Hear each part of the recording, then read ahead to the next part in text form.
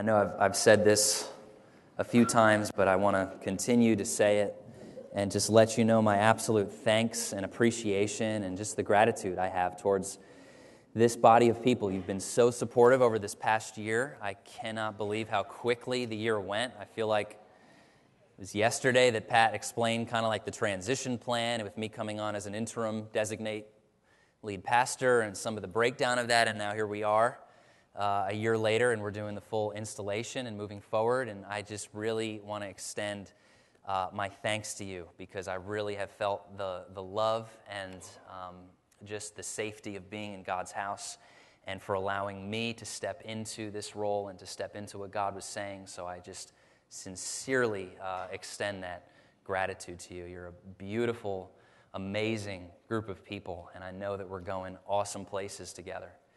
And I'm looking forward to tonight. I'm so thankful that I decided to dress a little spiffy for you today. Yeah, it's my appreciation for you guys. Actually, my wife picked out my clothes, so I had to. Thanks, babe. All right. So, and thank you for all those who are able to make it out tonight as well. Wow, I felt this Sunday that we needed to go over again what we talked about last Sunday. Wasn't planning on it being a part one and part two, but just really felt like the Lord impressed it on my heart that there was more that needed to be said, more that needed to just press itself into our minds and hearts. And it was just burning on my heart all week. Just felt like it was what he was speaking. And as a side note to that, I just want to say that if you've been coming here over this past year and you've been listening to the messages and getting to know me, I'm sure you've heard me say that a few times, that I felt like God spoke this message or spoke that during the week. And as I'm coming into my own, I guess, in preaching and figuring out how I want to maneuver through Sundays and how we want to present the Word of God here, I'm just finding more and more that God is just showing me, helping me to be myself and to just go week by week and really listen to His heart, to just listen and hear what He has to say.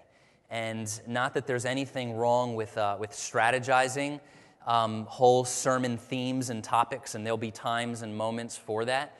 But I just really feel as though God wants me, at least, to operate on a I guess I'll call it a revelatory basis, where you're listening and receiving revelation. And I just thank you for working with me in that and being willing to hear and being willing to test it, because just because somebody says the Lord spoke something to them doesn't mean that it was the Lord, okay? Really, we need to use our minds, and we need to really think and really pray and really ask God to confirm things to us when somebody says, I got a word from God. My Christian journey got very twisted, and I got a lot of legalism and burden put on me when I started listening to people who would say, thus says the Lord, and certain people. And so I say this very tentatively, as I've said before, that even as I share, like, okay, this is what God is saying, it might not be fully the Lord. Wow, imagine that. I know that might cause some insecurity because you want to come and know that you're hearing God and stuff, but we need to come up to a new place of maturity as a bride of Jesus, as a church. We need to come up to a place of really wrestling through the Word of God ourselves and really chewing on it ourselves and not just being spoon-fed, what a pastor tells you.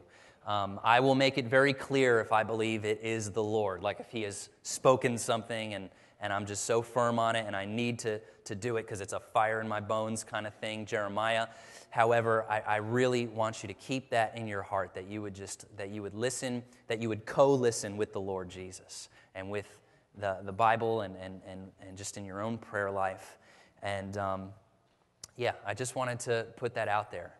I totally respect and I bless pastors and churches that that don't operate in that way and maybe operate more by a program and more by a schedule. There's such a self-righteousness that can creep into prophetic churches and churches that are open to revelation, where it's like, oh, those churches over there, they don't know the rhema word of God. Like they don't have it. And there's such a cockiness that we need to just totally just strip away from ourselves, okay? I don't want to see any elitism in this house. That we would, even being called a forerunner church, ooh, we're forerunners for Jesus. Well, guess what he said? The last shall be first. If you want to be a forerunner, let's go wash the feet of other pastors and other churches, right? Let's honor and bless other people around us. Let's lift them up. And that will make us a true forerunner church, because we are, and God has spoken that to this church over the years. We are to be forerunners. We are to carry revelation from his heart, but that should never lead into an elitism. You know what I mean by that? Is that making sense? So I just wanted to share that as we're moving forward this year, and as I share week by week, what I feel the Lord is saying. And when I say that too, I want you to know that you are all hearing God during the week. It's just a matter of how you tune in. He is always speaking. He really is. He is always speaking. I'm so thankful to certain ministries in the body of Christ, a couple that was connected here for years, Steve and Chris Kynan, who taught me a lot on the prophetic, and other ministers in the body of Christ who taught me about hearing the voice of the Lord. And the main thing you learn from these prophets, these prophetic people, is that they're nothing special. They just learn to tune in. They just learn to listen. God is always speaking through coincidental stuff in your life.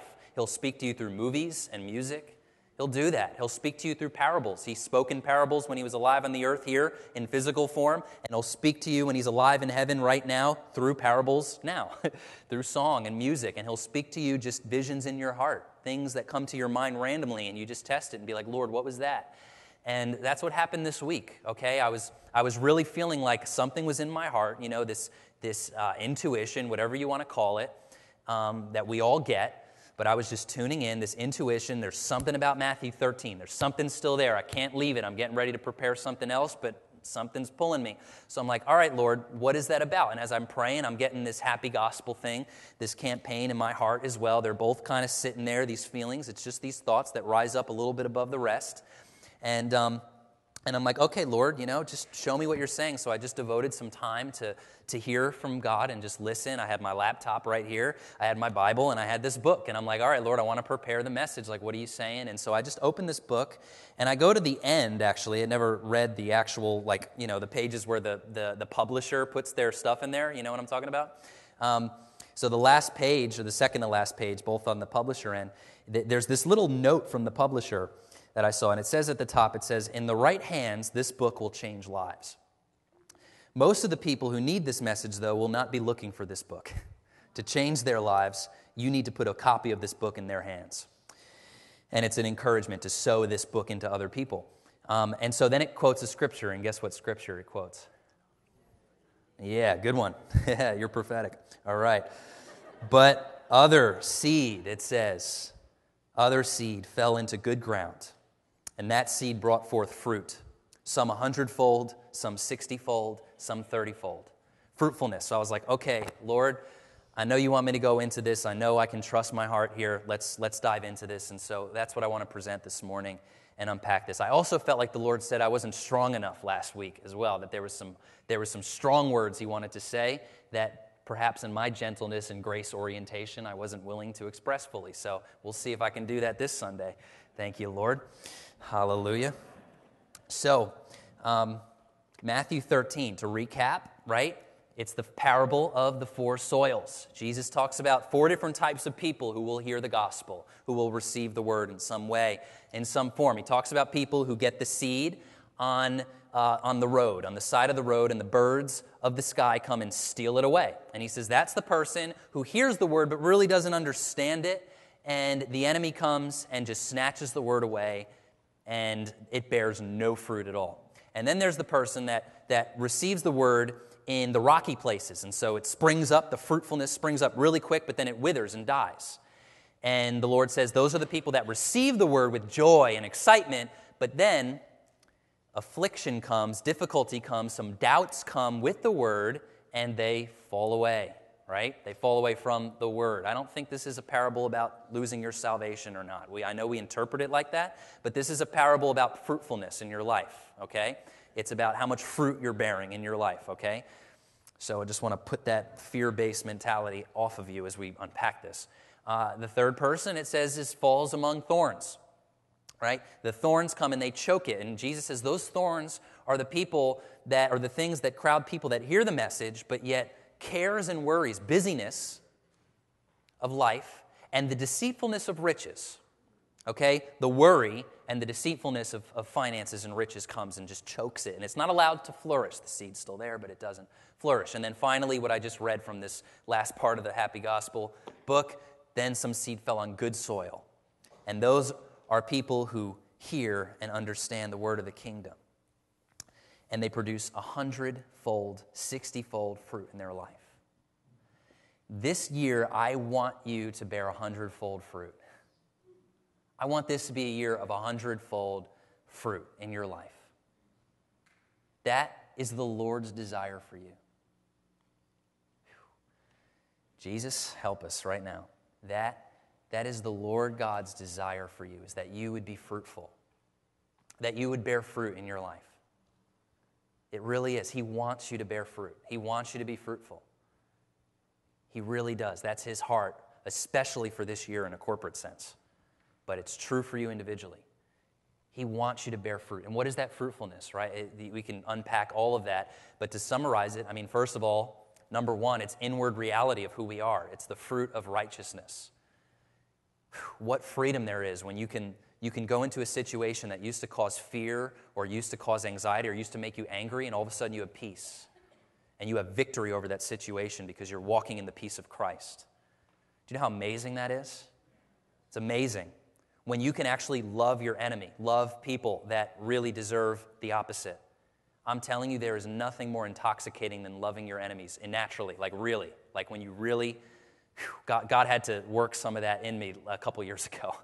And I'm telling you, when you can love your enemy, and you can forgive, it's a whole other realm, I'm telling you. When you can love supernaturally. So it's inward fruit. It's fruit of freedom. It's fruit of joy. Supernatural joy that you can be happy. We try to spiritualize, oh no, it's just the joy of the Lord. It's not happiness, it's the joy of the Lord, okay? It's happiness, okay? Sorry to break it to you. But it's rejoicing means be happy, okay? Your joy looks like something, okay? Love looks like something, right? Love should look like something. It should, right? It's not just this nice theology. You should love looks like serving and giving yourself and all that kind of stuff. Well, joy looks like something. Joy looks like something. It looks like happiness. So the fruit of joy, okay? But also, too, beyond the inward reality is the outward things that come from that. So really, a prosperity comes upon us. The favor of the Lord comes upon us. We find favor in our jobs and in our families. Our relationships become fruitful. There's a health that's restored to our relationships. There's a peace in our relationships. There's a love. There's more of the kingdom in our relationships. And there is financial blessing. There is. I know it gets tainted in the church, and we're all afraid to talk about that end of prosperity, but it's true because God wants to bless his church that we would be a blessing to others. He does, and he uses finances to do that. He does. He wants us to steward those resources, those very tangible resources. He wants to bless you. He does. He really does. God wants you to get rich. Sorry that I have to sound like some prosperity preacher when I say that, but really, let's break the religious mindsets for a moment. God wants to give you wealth so that you can not only provide for your family, but that you can provide for those in need, right? He wants you to provide for the body of Christ. He wants you to provide for others in need. He wants to expand your so this is all fruitfulness, right? This is a year of fruitfulness. It is. This is a year of fruitfulness for us, real manifestation as we hear and understand the word, Jesus said. So what I want to do this morning is talk about hearing and understanding the word. Like, wow, I want to know what that means. In light of fruitfulness, because we're all searching, the whole world is searching for the fruit of God, which is just an example of the promised land, the promises of God. We all want it, so wouldn't we want to know what Jesus means here, that those who hear and understand the word bear 100-fold, 60-fold fruit in their life, right? That's what I want. So I've been praying, Jesus, release Holy Spirit teaching on this. What is hearing and what is understanding? I want to talk about those two things, what those mean. First, I want to give a quick recap of where we've been as a body and the vision of this church, because I believe that is so important for us. We need to have vision and we need to have hope. We need to know we're going somewhere. And for those of you that have been tracking with us, you've heard this a few times now, but I don't care. I want to continue to sow the vision in our hearts that we understand what God is saying to us. And this is something that I will be as bold to say, thus says the Lord, because if you've tracked with us, you'll know the stories and the things that God has done and the way that he's confirmed this, like so clearly that this is what he's calling us to in this season. He's made it so clear. If you haven't heard it, if you're relatively new here, then let's set up a meeting and talk about it, because I love to share this, what God is doing here, and to explain more of what his plans are for this house. But we've been talking about a 3-year kind of journey, and I'm not locked into specific dates and everything. I'm not big on just giving dates for stuff, but in general, the Lord is speaking about the next 3 years to us in a general way, explaining about us needing to raise up a house of glory, a house of redemption, and a house of light for this region and extending beyond that region. So what God is calling us to in preparing for that latter house of glory is to build a cornerstone, or really to uncover the cornerstone that's always been here, to root out everything else and to start with the cornerstone. That's the first part of a building, right? The cornerstone. What is the cornerstone? It's the finished work of Jesus Christ. It's all about his work, what he did once and for all. It's all about understanding what he has done. And so it takes the spotlight completely off of us, completely off of our works and what we need to do to somehow earn God's favor or earn fruitfulness or earn love or earn whatever, more of God in your life. It's not about what you do, it's about what Jesus did. The altar is mostly about his sacrifice. It's not about your sacrifice. Okay? It's about his altar, the altar of the cross, where he poured out the fullness of the divine glory, the divine presence for all to receive freely. So we are in a year now. We talked about starting September of this past September, this past fall, 2012, and it taken a whole year to uncover, to root out all things that hinder understanding the finished work of Jesus, what he did, taking our eyes off of ourselves and understanding what he has done in crucifying our sin, our evil, and setting us free.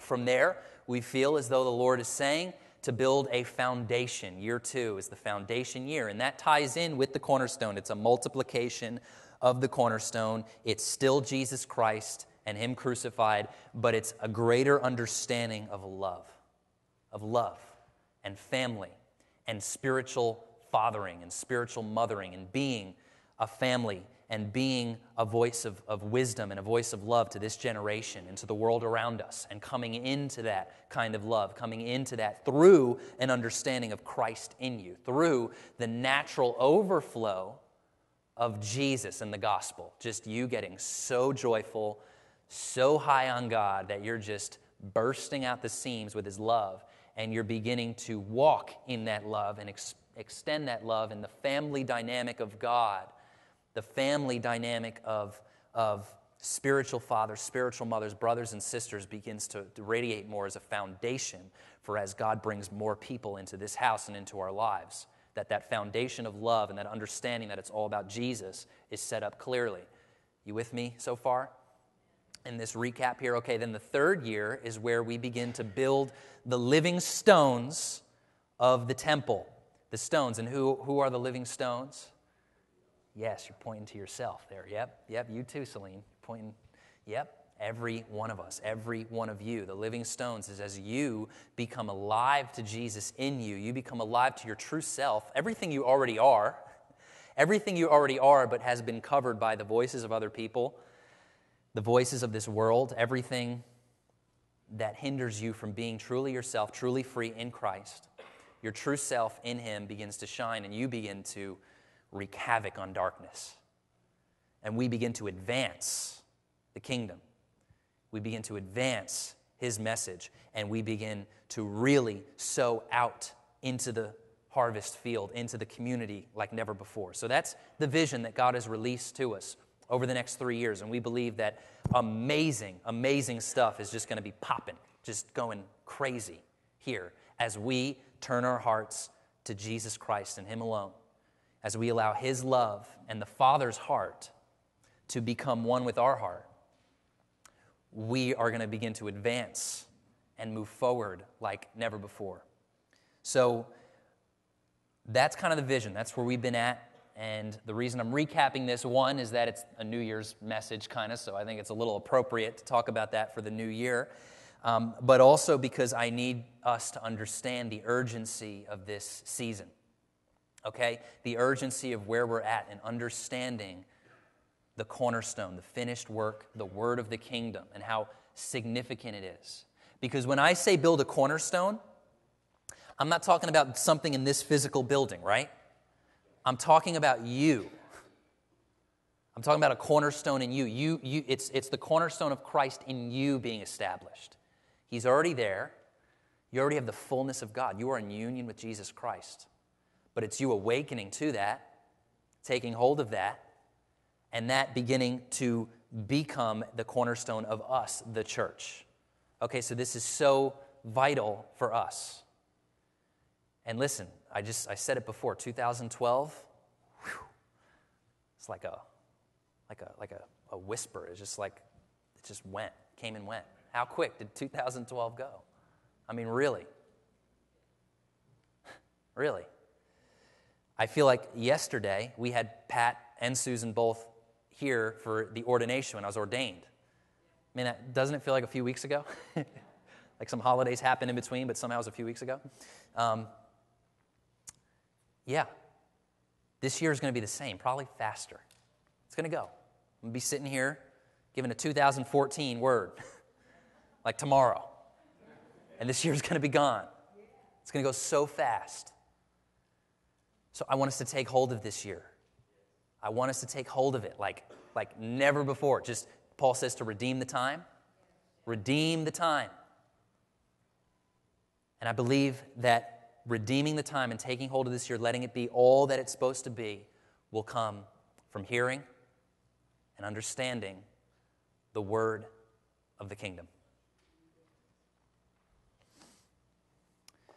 So, first dynamic is hearing. Like, Lord, what does that mean to really hear? I ask this question because a lot of us can listen and sit in church and listen, but do we hear as Jesus is communicating? Are we hearing? Or are we just kind of listening, kind of just somewhat hearing? What does it mean to really hear?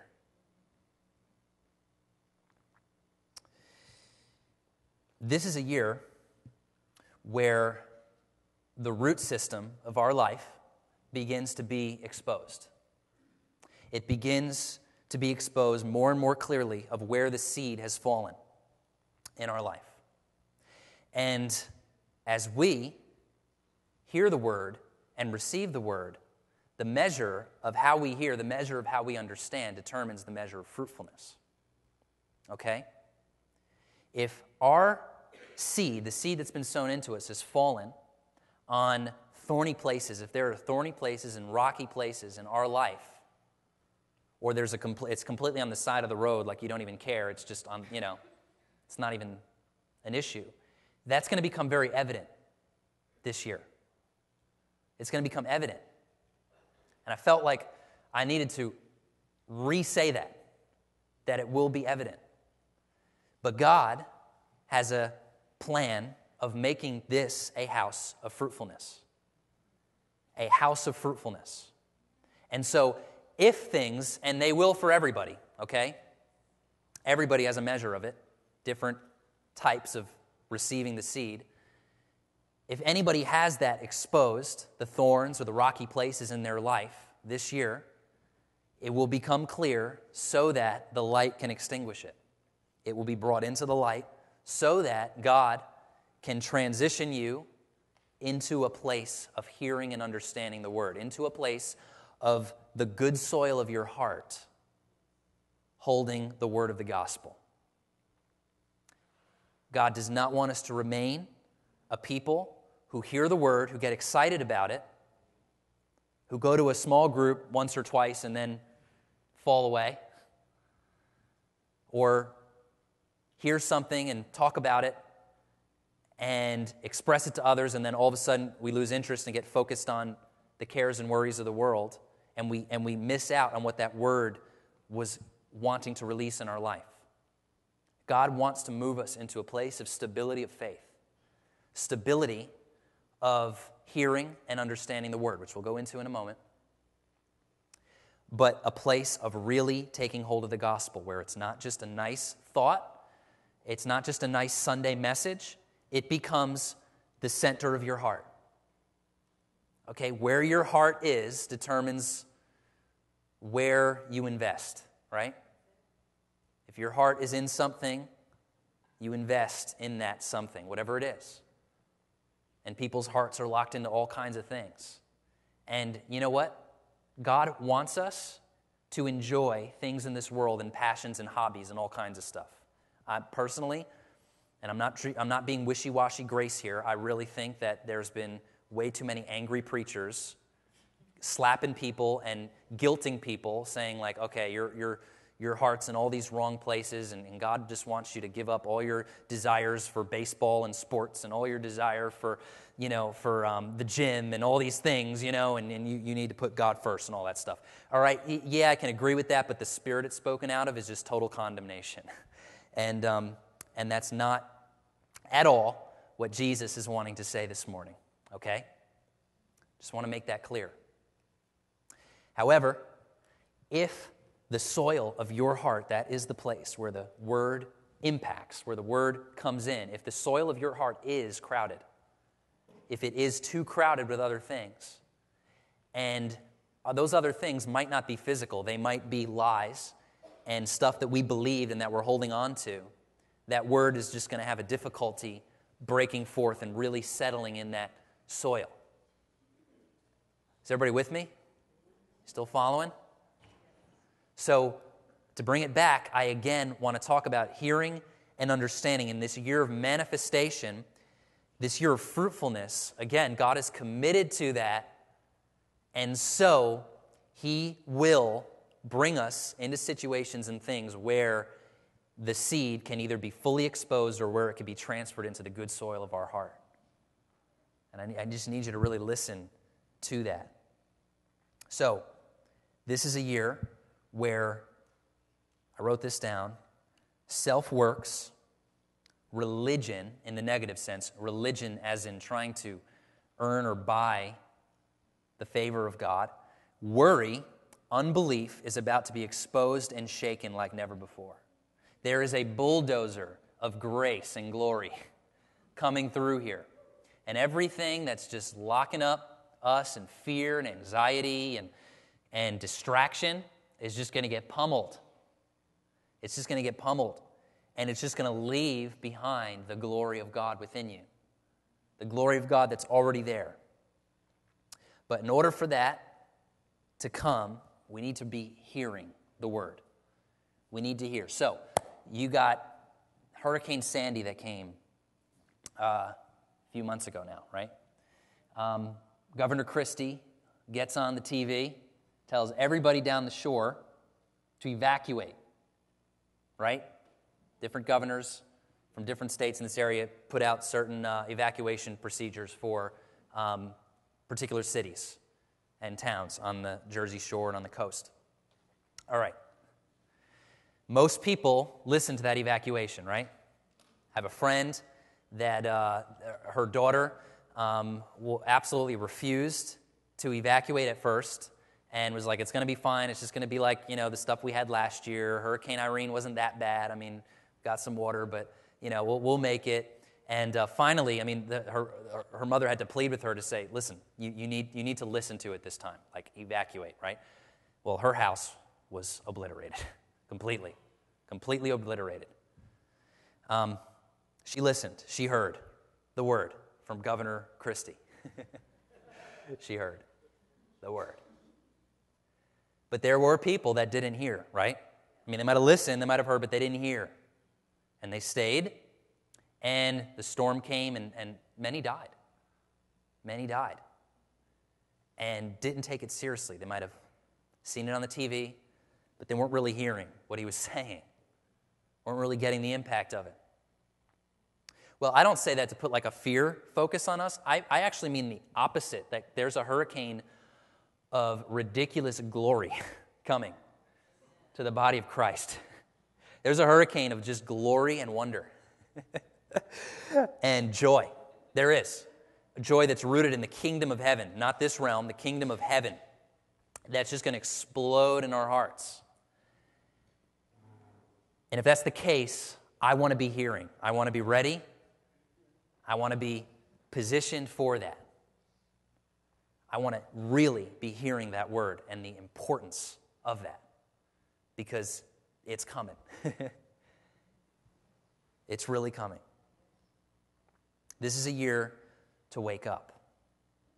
Part of the reason we don't hear fully the gospel is because as I'm preaching to you right now, as you're in your seats, there is a whole bunch of other voices in your head from your life and your past that are also preaching at you on a subconscious level. And it's kind of a matter of who wins. That's why preachers need the anointing of God to break through that yoke.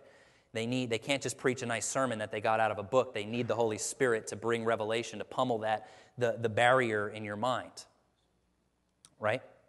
We need Holy Spirit anointing on preachers to do that. But that's the reality, that we're preaching a word, but there's other voices also preaching. And a lot of us are listening and hypnotized by that other voices, and we're in slumber. You might be completely busy, but you're slumbering. You're asleep under this voice of you're a failure, or things aren't going to really work out for you. Not this time. They never have. Never will. Look at this. Look at A, B, and C. I mean, they're great. They're like lawyers, right? These voices. They'll really point out all the examples for you. They're good. Satan is the accuser. Condemnation, or voices of stuff you might have received growing up in church or going through church over the years from many well-meaning, well-intentioned pastors and leaders who put works and burden on you, that you need to somehow work for God's favor and love, to work for the Holy Spirit. That, my friends, is called witchcraft. That is you trying to work and attain the anointing of God. Jesus Christ's blood is the only thing that releases the anointing of God. Not your work, not your sweat and labor. God commands his people to rest. To rest. He says, thou shalt not do any work at all on the Sabbath. And what was the Sabbath? It was pointing to Jesus Christ. So we got the voices of other preachers, well-intentioned, maybe preachers, prophets, and apostles, people that might have a great ministry, might do a miracle here or there, but they're preaching not out of a concept of grace, out of a concept of works. Doesn't mean they're not anointed and they're not saved and all that kind of stuff, but they have a foundation that has crept into the church in the Dark Ages and the Roman Catholic Church and the Protestant, Methodist, Baptist, Pentecostal churches. I mean, it's everywhere. It's this underlying theme of works and that you're still a sinner. That's the next voice. Voice telling you that this is who you are, you're still a sinner, you're still a slave.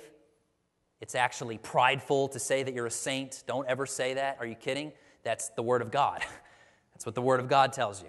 So there's other voices going on, and God wants to shatter those voices this year.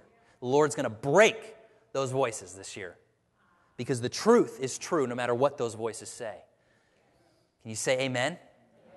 The truth is true no matter what those voices say. Right? I don't care how loud they are or how hard you feel like you have to fight them at night when you're trying to fall asleep. The truth is true whether they're yelling or quiet. And as we rise up into the truth, despite the voices, all of a sudden we see them for the little snakes that they are. And we start stepping on them. It's like, oh, this isn't true. I've been intimidated by a voice. Some of us are still intimidated by little third graders that made fun of us on the playground. In some way, you don't realize it, doing some psychology on you right now.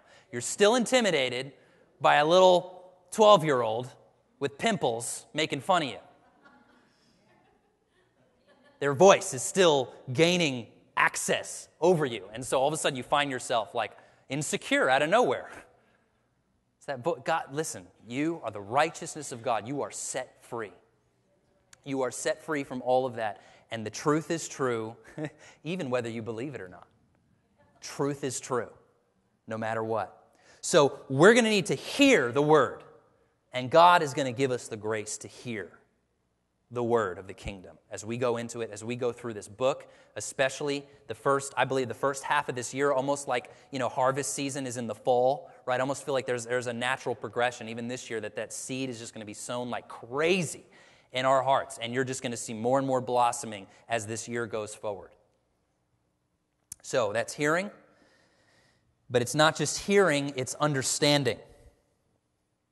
Understanding the word. So what does understanding mean? This I had a little bit more of a hard time with. So I was really studying this and really doing some more research into it, praying about it, and I decided to look up that word, right, in the original Greek language, like what is the word that they really were writing here? What are they saying?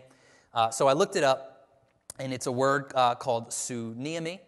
It's actually S-Y-N-I-E-M-I, the transliterated version. It's really where we get the word synthesis from. Synthesis. And it has to do, actually, the picture that it communicates has to do with two rivers flowing together. And a union, a unity, understanding a unity coming together. So for us, what that's going to mean is us coming into agreement with the mind of Christ. Us coming into one in our thought pattern with the thought pattern of Jesus, Christ. Now, the simple definition, it's not actually simple at all, but the definition that the Greek lexicon gives, it talks about to put the perception with the thing perceived. To put the perception with the thing perceived. So let me break this down because this confused the heck out of me at first until I started thinking about it more. The perception and the thing perceived becoming as one. So how many know that we can look at something and perceive something and make a judgment and an assumption, but we're really not seeing reality? So your perception of something is different from what that thing actually is. That's what this is saying, to join the perception with the thing perceived. Okay? So you look at some of us might look at a person who's like really cocky and prideful, right? And we get bothered by it. And we're like, oh, that person's so cocky and so whatever. And then we get some understanding about that person's life. And we actually realize that there's maybe some insecurity there. Maybe there's some other stuff going on. Maybe some of it's just their natural personality and they really aren't that prideful. I mean, sometimes they are, but let's just say this person really just has some insecurity, has some stuff going on. And all of a sudden, because you got understanding, it's a new picture. Your perception was completely wrong. You were making a judgment of a person without knowing their heart. So what you're perceiving needs to come in tune with the reality of what is there, what is perceived. Your perception and what's perceived become one. All right? So to apply this to the gospel, we call this the renewing of the mind. Right? And the fact of the matter is, the Holy Spirit has to zap you with this. I mean, he really does have to bring revelation, and he wants to bring revelation. We need to be asking him to bring revelation to renew our minds to this, really renewing our minds to the fact that we already have the mind of Christ, just understanding what we already have, right? But there is a process in renewing the mind. There's a process where things just begin to click, where I could preach the same thing, or Jackie or James or somebody, Rob Radasti can come and preach the same thing over and over, and then all of a sudden it just starts to click because you're getting understanding, because your thoughts about it, where it might have been confused and disconnect, all of a sudden there begins to be a connection. You just begin to get it. So how many people here have started a new job at one point? Yeah. And you start, and depending on the job, there's anxiety in the beginning. You're the new person. And you feel like, am I ever going to learn all of this stuff? Again, depending on what it is. I've had to do that twice this year with two jobs, this one and my work in the local high school. And it's overwhelming. It's like, am I ever going to get all this stuff? I got, into the pastorate, and I'm like, weddings and funerals and preaching and church finances and elder meetings. Thank God I have an amazing elder team. But Jesus, it was a little overwhelming at first. It's like, am I ever going to get this? Like all these other dimensions of business and different things that come with it. Whatever the job is, a secretary, something, where you have to learn different stuff. It's overwhelming. But then there comes a point, all of a sudden, where things just begin to click, right? We're in your job, and all of a sudden, the new person comes, and you're like, awesome, like I'm not the new person anymore. You know what I'm talking about. You feel it. You've gotten it. Glad I'm not the new person. And then you might even be training that new person, and it's like you're totally calm. You know what you're supposed to be doing. You got it, because what happened? It just clicked. Over time, it just happens, right? I mean, hopefully you show up to work. Otherwise, it wouldn't happen. But you just show up, you do what you're supposed to do, and things just click. Well, it's the same thing with hearing the word of the kingdom. You hear it preached, you go into it. Hopefully it's the pure gospel and not some watered-down works gospel. But you hear it preached, and all of a sudden things just begin to register. They just begin to come together, and you begin to get it in your heart. So this is a year where we are grabbing hold of this grace revolution, this grace awakening that's coming on the body of Christ. There is a grace revolution. I'm telling you, it's been offensive. It's been offensive to some people out in the body, out in church realm, because it's just, they say it's too good to be true, or that, whatever. There's a million different arguments. I'm not going to get into it, but the grace revolution that is happening all across the world, it is releasing revolutionary concepts to us. Just stay with me another few minutes. We are learning revolutionary concepts in the body of Christ. Things that haven't been hit on, or haven't been, I should say, expounded on with revelation consistently over the years. And so this is a year where we begin to wrestle through and allow those revolutionary concepts to settle in the soil of our heart. I'll say two things about these revolutionary concepts that you've already heard us talk about. You've already heard Robert Dostey, who came in and did the Awakening Conference, and you'll be hearing in more depth as we go through the Happy Gospel together. But two things. One of these revolutionary concepts is the reality of what happened on the cross. That not only did Jesus die on the cross, but you were on the cross with him. You were co-crucified with Jesus. And you were co-resurrected with Jesus. Your issues, your problems, were on the cross with Jesus Christ. You and all of whatever anger and whatever depression or bipolar disorder you're going through was all there on the body of Jesus. All of the curse was on the body of Christ. Rage and malice, deceitfulness and lust, Paul says, it's been crucified. The old man has been put off, past tense, at the cross. And when Christ rose, the new man, the new you, rose with him. And you're free. You're free. So that reality of your co-crucifixion with Jesus, Paul said, I was crucified with Christ, past tense, an understanding, a waking up. Whoa, I am free. I am free. Jesus took that stuff, literally letting the dirt get over your head like you're in the grave. You're realizing like that stuff is in the grave with Jesus. When he rose, that stayed there, and you rose to new life.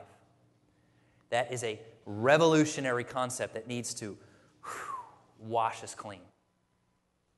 The second thing is the goodness of God. This revolution of grace is declaring the goodness of God to a whole new level.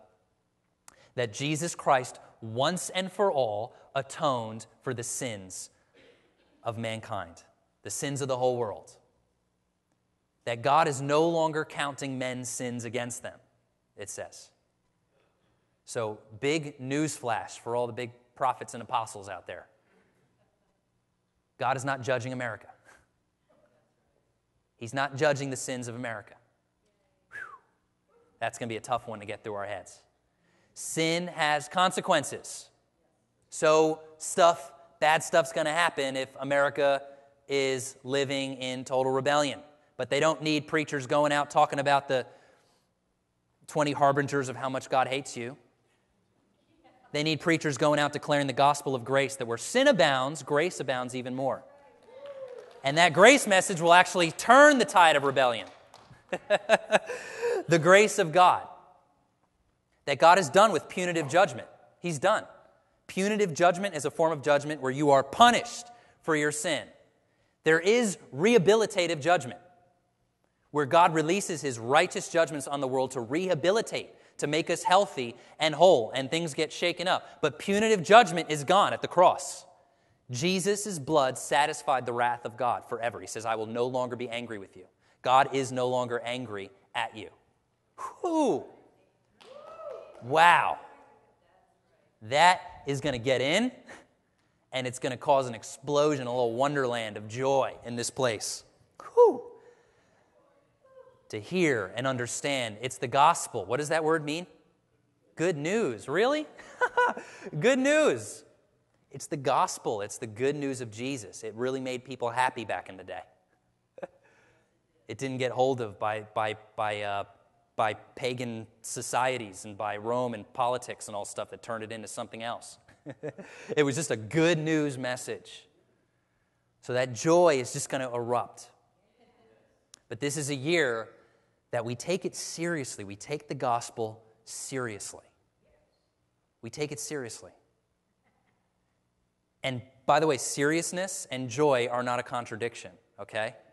Some of the most serious people in the kingdom are those that can't get off the floor because they're laughing so hard and so drunk on the Holy Spirit. We judge them, but you know what? Some of us judge them, but a lot of them are just so believing the Word of God that they can't move. Really, I remember going to some of these conferences with people like Ben Dunn or some of his associates, and I was like, what the heck's going on? Like, people are just cracking up in the Holy Ghost, just laughing, like, so happy. It's like offensively happy.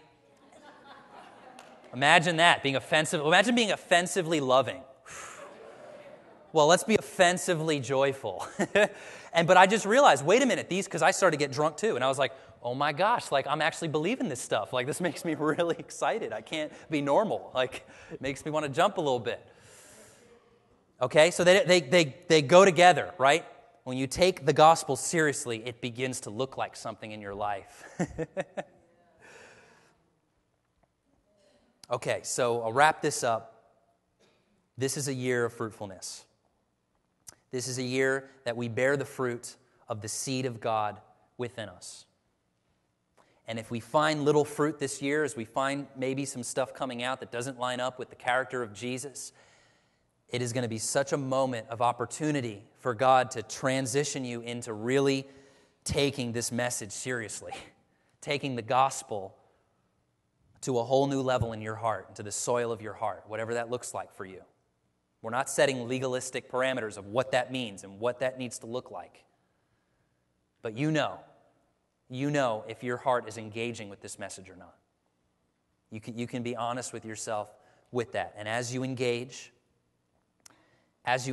with it, the fruit will come. And as you allow your mind to stay clear of offense, too. This is it, I promise. I'm praying, okay? As you allow your mind to stay clear from the offense, we get offended at grace. The most offensive thing, the most difficult thing you'll have to deal with this year is the rest and the ease of the gospel. Hearing and understanding is so simple. It's just believing. It's just being like little kids and believing. But we so want to earn our merit badges and our crowns in heaven. Listen, whatever crowns you get in heaven, you're just giving them back to Jesus anyway, because they were never yours to begin with. He did it all through you as you learn to rest in Him. You cast the crowns at His feet. So give up your pursuit of crowns and start pursuing Jesus Christ. As you pursue Him, crowns come. Crowns will come. But it's through rest. It's through an ease. So we're going to need to watch out for that offense and those angry theologians that don't like the ease of the gospel, the good news of the gospel, because they think it waters down all the sacrifice. Listen, exalt Jesus' sacrifice, and you will live the most fruitful, loving, sacrificial, joyful life you could imagine, as the sacrifice of Jesus becomes centered in the throne of your heart. Lord Jesus, thank you so much for what you have this year for us, Lord. Thank you so much for the ease of the gospel, Lord, that it's a matter of just believing, of really hearing, Lord, really understanding, sitting at your feet, Lord Jesus, and listening to your word. That was the good part. Not all the work and not all the thing that Martha was doing, Lord, but little Mary sitting at your feet, listening to your word, just drinking it in, bothering her sister because she was too lazy, because she was just listening to the words of Jesus. Lord, make us just Marys this year. Lord, make us a people that just listen, sit at your feet, and just drink in the gospel, who take it seriously, Lord. Wow. Jesus.